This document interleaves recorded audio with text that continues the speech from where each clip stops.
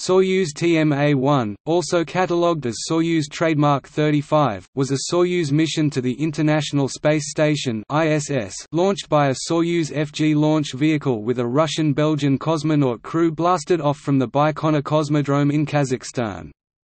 This was the fifth Russian Soyuz-class shuttle to fly to the International Space Station. It was also the first flight of the TMA-class Soyuz spacecraft. Soyuz Trademark 34 was the last of the prior Soyuz trademark spacecraft to be launched.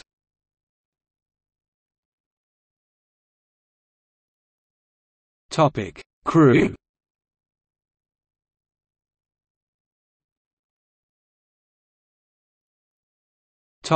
Mission parameters. Mass 7,220 kilograms, 15,910 pounds gross. Perigee 193 kilometers. Apogee 235 kilometers. Inclination 51.6 degrees.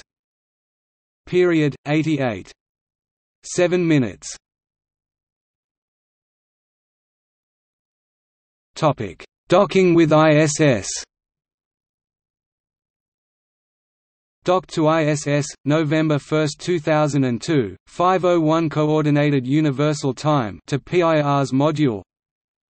Undocked from ISS, May 3, 2003, 22:43 Coordinated Universal Time from PIR's module. Topic: Specifications. Section Ref, Astrogross mass, 7,220 kilograms, 15,910 pounds. Unfueled mass, 6,320 kilograms, 13,930 pounds. Height, 6.98 meters, 22.90 feet. Diameter, 2.20 meters, 7.20 feet. Span 10.70 meters, 35.10 feet. Thrust 3.92 kilonewtons, 881 lbf. Specific impulse 305 s.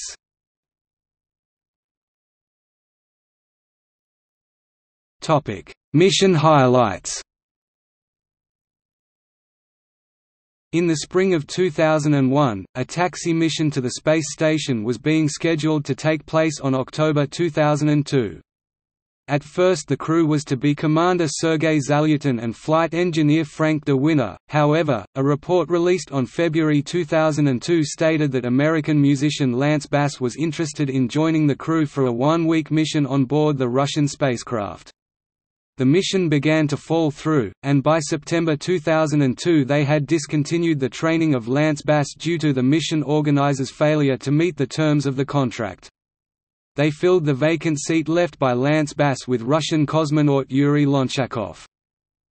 While the Soyuz TMA-1 was on orbit, the Columbia shuttle accident occurred and required a change in crew change-out process.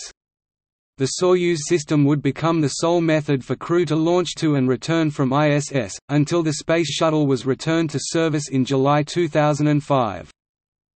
Soyuz TMA-1 disembarked from ISS on May 4, 2003 and immediately began its return to Earth, marking the first entry and descent for this Soyuz class.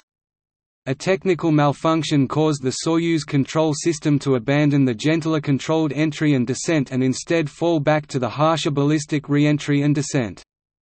This resulted in a steep and off-target landing of the spacecraft.